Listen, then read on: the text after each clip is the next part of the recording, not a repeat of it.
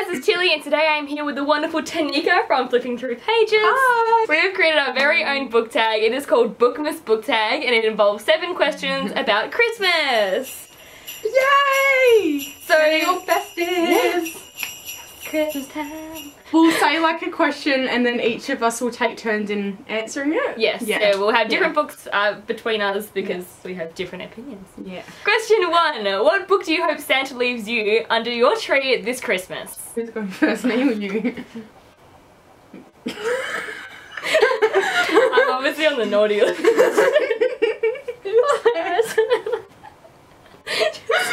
Paper, scissors, rock.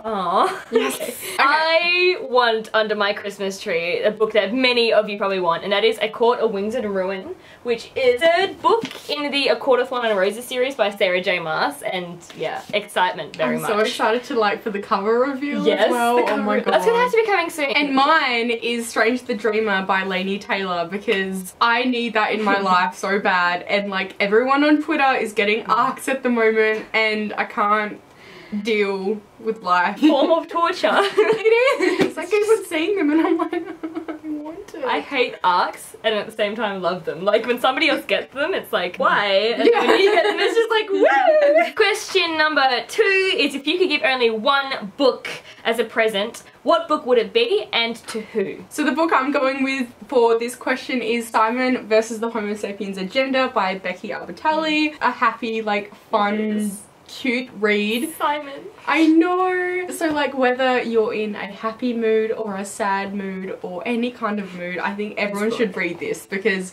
it will make you just so happy and smile the entire time. It's the perfect, I love it. Perfect. Yeah. And I would, surprise, surprise, do The Book Thief by Marcus Zusak. She copied my answer. It's because it's a good answer. But everybody should read The Book Thief because it's, once again, another perfect book and it's kind of a life-changing book. So read it. It's amazing. Question number 3 is what books go on the naughty list? So these are basically bad books that you've read. We have 3 books each that we think goes on the naughty list this year, and first one is Nerve by Jeanne Ryan, and this became a movie with Emma Roberts and Dave Franco, and so like I was so excited because the trailer was awesome, so I was like, cool, I'll read the book. Yeah, the movie is much better. The book was a real letdown, so that's a naughty book. Second one, I did like this book, but they did this trope that I really hate in it, and so it's going on the naughty list because it was bad, and that is The Winner's Kiss by Maria Rotkoski. If you guys have read it, you know exactly what I'm talking about, but I won't spoil it. Yeah, well, you'll know. And lastly, I have The Diabolic by S.J. Kincaid. This was recently released in November. Something like that, yeah. Yeah, and this, although it's an amazing sci-fi book, the world building in it is absolutely amazing. The storyline for me about halfway through just kind of dropped and I didn't enjoy it, so that goes naughty. So the books on my naughty list, first of all, is like one of my most hated series of all time ever, and that is Halo by Alexandra Aronero. I haven't read the last book in this series because I don't want to like torture myself. But basically I just found this really problematic. I hate the main character. I think it's like really sexist as well. I can't deal at all. It does my head in. It's a very naughty book. And the second lot of books that are on my naughty list are the Hush Hush series by Becca Fitzpatrick. Oh yeah. And again, this is just another series that I could not finish because like I read up to book 3 I think, and I hate the main character. I hate the love interest because he's like naughty but in a really like crappy way. Yeah, he really is. That's the best way to describe it. Yeah, not very nice people at all. No. And the last book that is on my naughty list is Truth Witch by Susan Dennard. While I had a lot of potential, I didn't really enjoy it. Like I thought it was super overhyped, and here the book is now covering Tilly's face. She's become a book that I hate. Yeah. And number 4 is what books go on the nice list, which is good books that you have read this year, and there are plenty. So I had to narrow this down to just 4 books because, you know, yeah, it's a good book. So the first one, obviously we both love, if you just noticed that, and that is Gemina by Amy Kaufman and Jay Kristoff. This is the second in the Illuminae files. The first one is Illuminae. So this book is absolutely amazing. It has got like characters that are great, plot that's great. The way that it's written too is really fast paced and you guys will just tear through it. Secondly, it is this Savage Song by Victoria Schwab. I wasn't sure if she had the VE or not. I really liked this, and it's one of those books that when I was reading it, I enjoyed it, and I'm still thinking about it and I still really enjoy it, so that's good. And the second one comes out next year. Like most book series that. Most book series have like a year. A Court of Mist and Fury by Sarah J. Maas, and this is another like favourite book, so of course it's going on the nice list. And lastly, for another well-loved book, amazing, phenomenal, definitely one of the best books of 2016, Crooked Kingdom by Leigh Bardugo. I love it so much. It's so great. It's ruined my life. I love it. And I'm okay with it. My pile's all over the place. Ow. So the books that I have on my nice list is first of all The Pause by John Larkin, and those of you who maybe watch my channel would know how much I'm obsessed with this book. It is about a boy named Declan, and he ends up teetering on the edge of committing suicide, and it really explores depression in a really like realistic, raw kind of way. It's so well done. Like, it's one of my favourite books ever. I loved it so much. Definitely on my nice list. And the second book on my nice list is A Daughter of Smoke and Bone by Laini Taylor. And Laini Taylor. Gonna have her a few times. Yeah, I love Laini Taylor.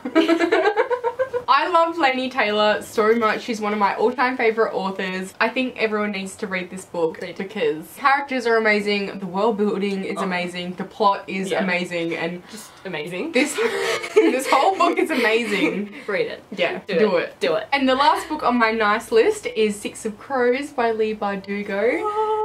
Oh, so good. I just recently read both this and Crooked Kingdom, and it's literally taken over my life. Like, I'm obsessed with all of the characters. Yeah, you can't not. But if none of you have read it, you totally should, because it's totally worth the read. It's worth the hype. I think that if any of these books in this pile that you guys have to read, I would say Six of Crows.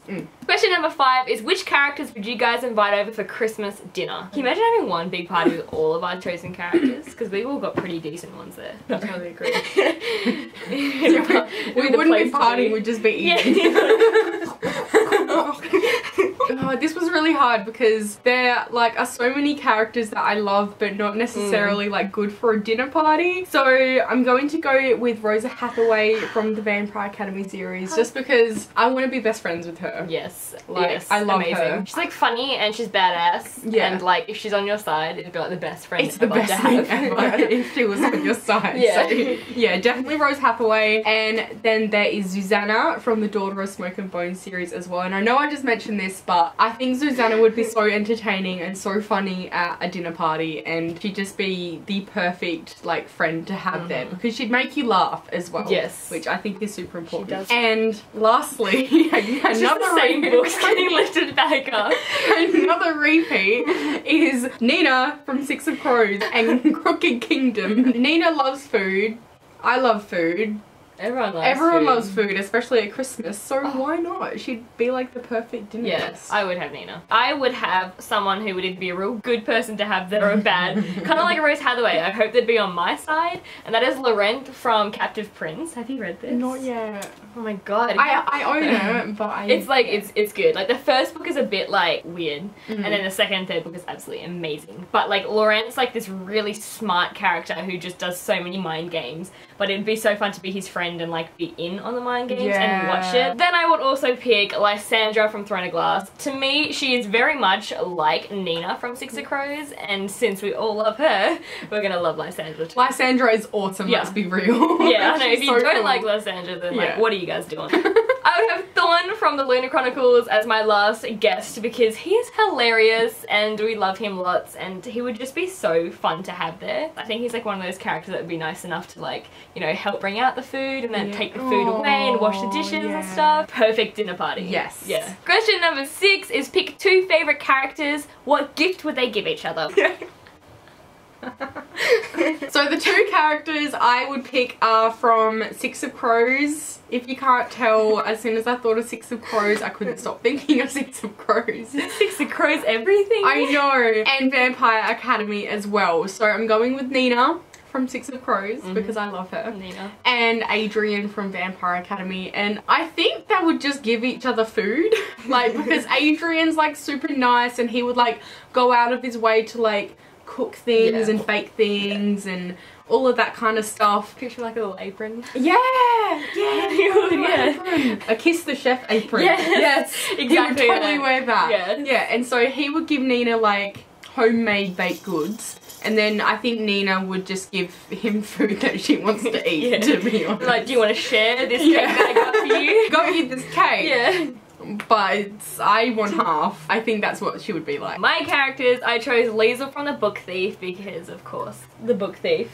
Look at that, beautiful. And I also chose Kel from A Darker Shade of Magic by Victoria Schwab because, you know, we love him. I think that Kel would obviously get Liesl a book. He would smuggle one through the little magical places, the different Londons, and give her this like amazing book and she'll be so thankful for it. And I think that Liesl like would either steal him a book or make him a book that's like about magic, like she'd write a book about him. Yeah. Or maybe like somehow steal a cape from somewhere. Like, I don't know, she'd steal it. Something. Yeah. But I think that like they'd both be pretty happy with that. Yeah. So question 7, the final question of this tag, and it is pass along the gift of giving and tag your friends. So we have 5 people we're going to tag on the video and then we'll tag a bunch of other ones on the comments because we want so many of you guys to do this video and we want to see your faces on the camera. We're really happy about this. Yes. So yes. Yeah. And it's festive, so oops.